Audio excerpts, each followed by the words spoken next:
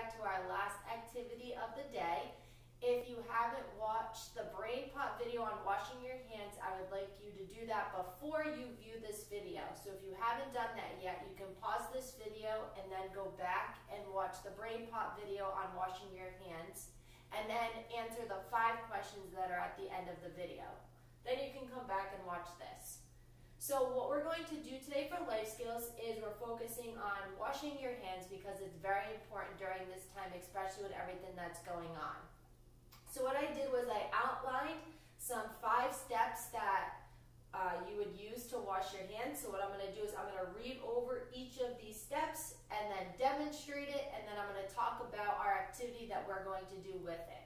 So going over the steps, and this is a recap of what they talked about in the Brain Pot video. So step 1 was you have to turn on the water. Step 2 is you're going to get some soap.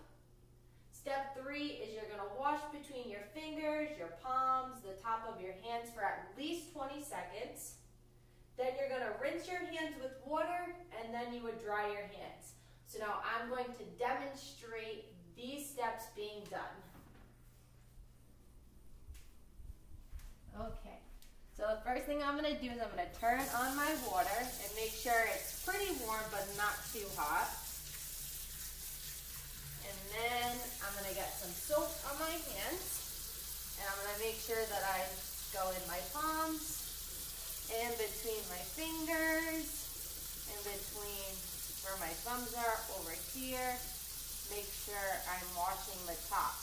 And I would do this for a couple times, trying to at least count to 20 seconds to make sure I have everything. And because I have short sleeves on, I didn't roll up my sleeves, but if you do have long sleeves on, you want to make sure that you roll your sleeves up so they don't get wet. So now I'm just going to wash. This is hot.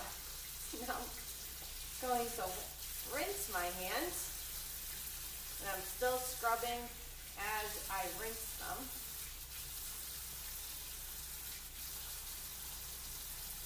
And oh my gosh, I definitely didn't do a good job of making sure this wasn't hot. Once I have all the soap off, then I'm going to take a paper towel, or if you have a towel, just make sure I dry my hands.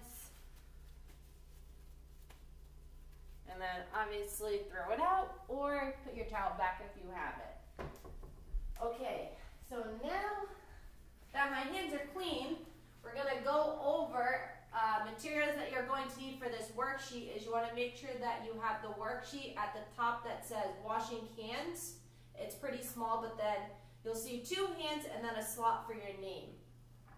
So the first thing that everyone is going to do is make sure they put their first and last name on top of their paper. And I'm going to explain what you're going to be doing in this activity. So what you're going to do is, it says cut out the hands, but you can first, I would leave it here and cut them out last. You're going to write a hand washing tip on each hand, so you can either write or you can even draw a picture. And then it says you can put these signs up in the bathroom, the kitchen, or anywhere you need to clean your hands, just for friendly reminders. So what I'm going to do is I'm going to go over the steps again, because you could use one of these steps. So making sure steps that you have clean hands is you could put turn on water, making sure that you get some soap. You're washing between your fingers, your palm, and the top of your hands for at least 20 seconds.